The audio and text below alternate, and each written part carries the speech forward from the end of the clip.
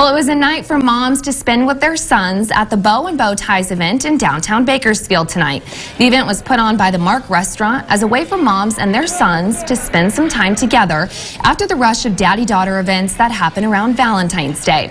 The evening consisted of a dinner date night followed by dancing the night away. Even owner Brian Oberg put work aside for the night to spend it with his mom and his brothers. What I'm looking forward to the most is to be able to sit down and actually have that little bit of peaceful time with mom where, yeah, we have family dinners all the time, but it's never just the boys. The event costs $50 for a couple and $20 for additional sons. The ticket got you a steak dinner or a chicken dinner and a night filled with dancing.